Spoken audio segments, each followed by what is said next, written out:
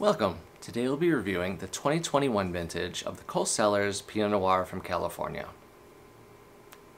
My name is David Hunter. I'm the Director of Content and Education with Two Ton Selection. Many of you will be very familiar with Cellars and their line of wines. We've had a lot of success with them over the years, and the 2021 vintage was exceptional. So we'll be delving into a few of the details now. This wine was produced from 100% Pinot Noir. It's made from vineyard sources in Lodi and Mendocino counties in Northern California. And for those who aren't aware, the Cellars wines, vintage to vintage, change and vary in vintage sources. And we keep our options open to craft the best wine possible. So we have a network of farmers who we deal with on a regular basis, and based on the vintage and the quality of those regions and vineyards and appellations, we'll tweak it to produce the best wine possible every single vintage.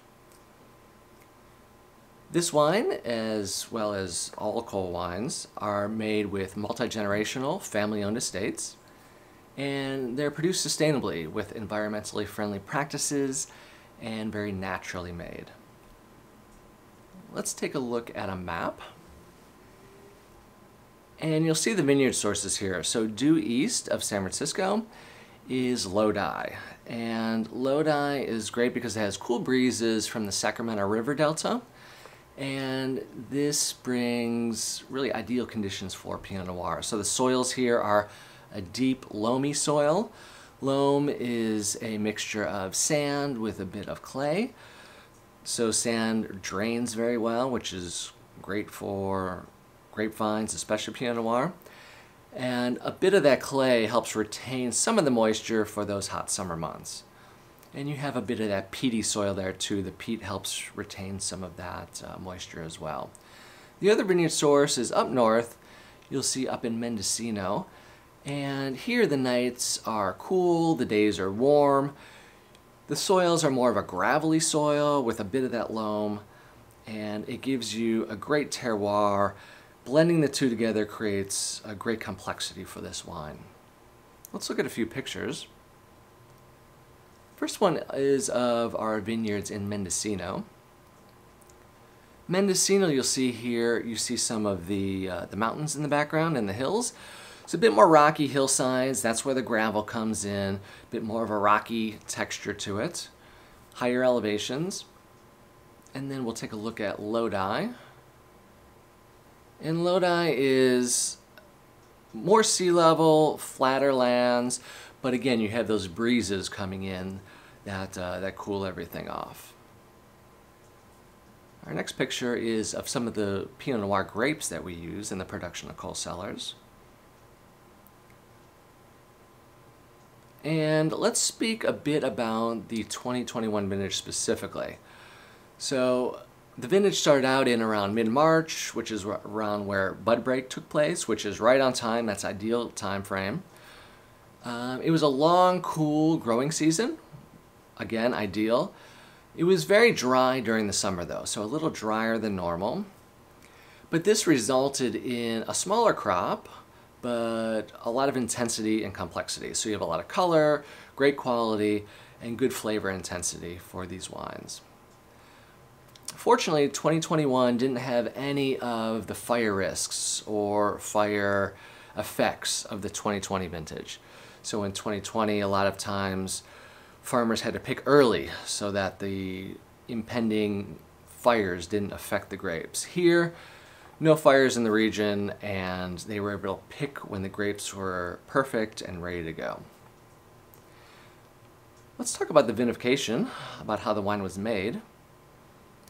2021 was composed of 3 different vineyard plots. So each was fermented separately, and they keep those individual so at the end they can blend them together in certain proportions to make the most interesting, complex, layered wine possible. The grapes were picked in September at night. They pick at night to retain the acidity, and that keeps a very balanced wine. After they're picked, they were destemmed and fermented in temperature-controlled fermentation tanks for 7 to 10 days. In those tanks, during fermentation, they pumped over 6 times per day. So pump over means they take the juice out of the bottom and they pump it over the top of the tank. The grape skins float to the top. And you want to integrate those skins with the juice on the bottom as much as possible. And that extracts, again, color, flavor, intensity. So they did this 6 times a day, 30 minutes each time, which is a lot. So many producers will do it 3 or 4 times a day. Here we're doing it 6 times a day, which is expensive, but it also gives you the best quality wine at the end of the day. Each lot, after it was produced and fermented, was then carefully blended and then aged in French oak barrels. Here we'll have a picture of French oak barrels, some of them used for coal cellars. French oak is used because it's the most subtle and elegant, and it's ideally suited for Pinot Noir. It's tighter grain and more subtle. Gives you subtle spices, a touch of vanilla, and just helps round out the wine without imparting a lot of harsh, intense flavors. Let's go ahead and taste the wine. If you have the wine in front of you, you can taste it with me now. So you can see the color, very dark and deep and intense. 2021, like I said, there's a lot of intensity there. This is a bit more intense than the last vintage. 2020 was a bit brighter, a bit fruitier. Here you're gonna have a bit more density. It's a bit darker, a bit more almost like Napa or Sonoma Pinot Noir. So you're gonna have that complexity and intensity that you're gonna have there. So on the nose, definitely plums, cherries, a bit of strawberry there. Very expressive.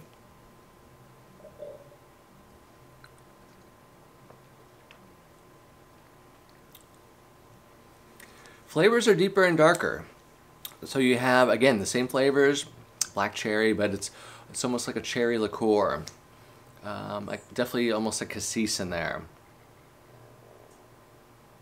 Great acidity, but also tannin. You have a bit of grip here.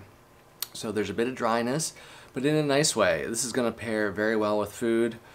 Great by itself. I like it with a little bit of a chill, actually. Even though it has that intensity, I like it with about maybe 65, 70 degrees, so 20, 30 minutes in the refrigerator, 10 to 15 minutes in the freezer. Helps round it out, balances out those fruits. Very food friendly again. I can still taste this about a minute, 30, 45 seconds, a minute after tasting it. So very complex, lots of layers, great finish. I can still taste it. This is going to be excellent with salmon. I always love it with salmon. Duck. I actually had this recently with a chicken marsala, and it worked surprisingly well. Even though it had a bit of spice to it, it really paired well. Excellent with grilled pork chops, grilled vegetables, a variety of cheeses. Ideally creamier cheeses. Goat cheese would be great. Even a brie could hold up and stand well. Great with a mushroom risotto. Any sort of risotto. Shrimp risotto would be great here as well. So very versatile. But if you're familiar with the 2021 vintage or the 2020 vintage, this one is going to be a bit more dense, a bit more complexity to it, but in all the best ways. So let's talk about a few final points. Once again, very important to convey to customers, family-owned estates and vineyards. So they own the vineyards and the estates. Everything here is hand-produced. Everything here is sustainable, naturally farmed, 100% Pinot Noir. So no blends, no funny business. Everything here is straightforward with the eye on quality. From 3 different single vineyard sources. So this is not bulk juice.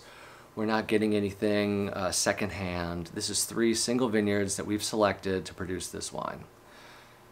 Again, as always with Cellars, excellent quality to price ratio. Across the board, it's almost unbeatable every vintage. Great food pairings, even as an aperitif, having friends over, great for a party, great for an event, catering, just a wide range. At this price point, it's pretty tough to beat. And again, Pinot Noir, as always, I worked retail for almost 15 years. It's the ideal gift.